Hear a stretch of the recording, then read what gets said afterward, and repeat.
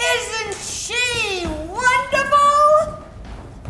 I felt the magic in Creed my very first summer, and it's just gotten better and better. I fell in love with someone at the movies. I fell for someone sweet as can be. I started here in 1974. First show I ever photographed at CRT was The Boyfriend. The Boyfriend was one of my favorites, maybe because Mandy Patinkin was in it, and John Green, and Peggy Friesen. And he and Christy did a Charleston number in that show, and I was blown away. He flipped her over his back, and it was just amazing. They're selling it for $250,000, but a brother could sell it tomorrow for $500,000. I usually shoot around 1,000 pictures of every show that I document. Your Majesty! Francis Bacon, am I speaking to you? I've done, I think Brown counted up 128 plays. She's done a lot of wonderful work. And then just go on working and working. Road to Mecca, I think, would have to be her top effort. She was so good at it, worked so hard at it. My next visit, you proudly introduced me to a very stern Buddha, remember?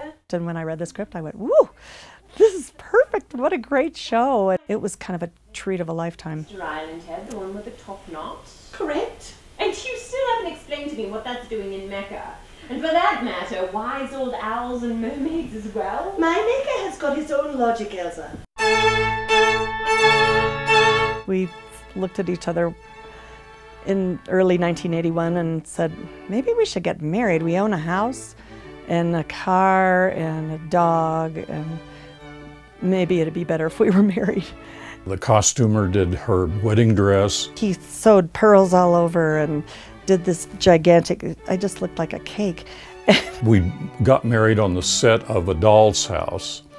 Christy played Nora in A Doll's House that summer, and of course it's a play in which the woman leaves her husband at the end of the play. So, so that was pretty nervy of us to get married on that set, but it's worked out great. When you come to know the world better, It's the skinflints that run it. they always have.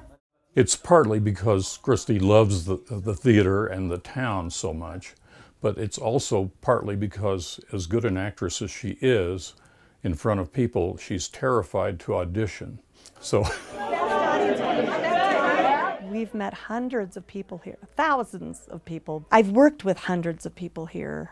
I'm still in touch with some of them, and I really know some of the audience members that have been coming out for years and years and years.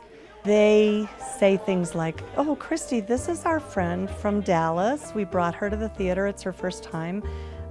This is Christy. She's like our daughter.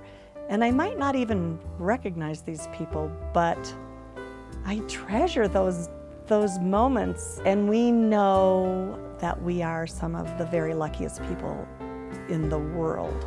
What's she gonna get? I can't imagine a better place to be. It's been a joyful life in art. All the doors are wide open.